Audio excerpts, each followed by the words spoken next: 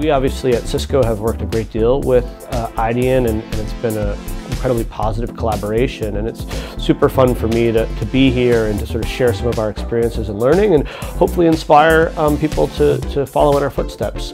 We created the Cisco Design Thinking Initiative to help establish and promote a consistent practice of design thinking at Cisco.